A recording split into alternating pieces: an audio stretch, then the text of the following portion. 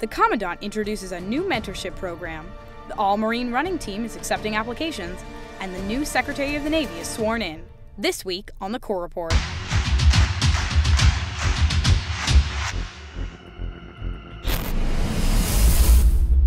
Marine Leader Development is replacing the mentorship program. General Neller wants Marines to get direct guidance from their chain of command, rather than rely on seeking out mentors on their own. He said, "I've never met anybody who joined the Marine Corps who didn't want to improve themselves and be successful. So this document is pretty short and tries to get right to the point.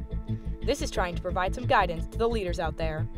The new approach calls for leaders to make more time to sit down with their Marines and help them with all aspects of life in and out of the Marine Corps.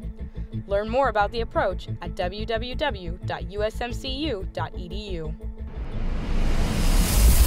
The All-Marine Running Team is looking for new runners. The team consists of Marines from different units who practice individually and then come together to compete.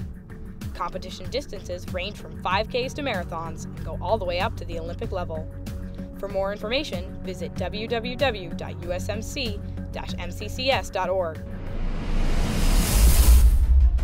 Richard Spencer swore in as the new Secretary of the Navy.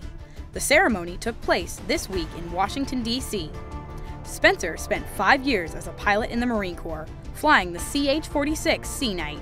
Welcome aboard, sir. That's all for this week on the Corps Report.